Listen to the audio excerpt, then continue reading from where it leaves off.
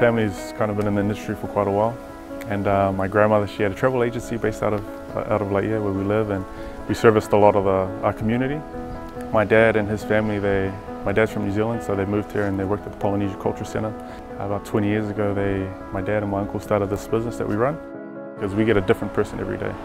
And people have different stories, they have different backgrounds, and being able to interact and know and get to kind of understand where people come from, give us a greater perspective, on life.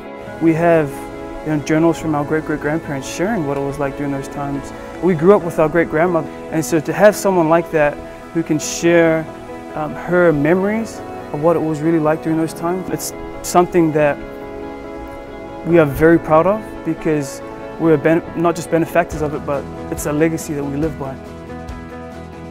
Yeah, they love it. Yeah, some of our tours, we actually come right through here, our hometown, and we have a lot to share because my mother's from here.